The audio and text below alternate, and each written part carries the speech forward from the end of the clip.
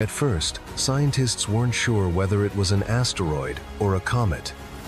But further analysis revealed a faint coma, a glowing cloud of gas and dust evaporating in sunlight. That made its identity clear: a comet. It was also given a second designation, C 2025 N1.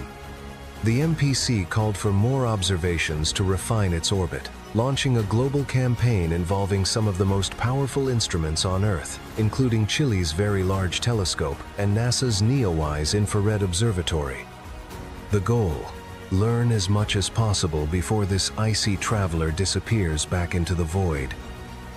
First things first, there's no reason to panic. 3I Atlas poses no threat to Earth.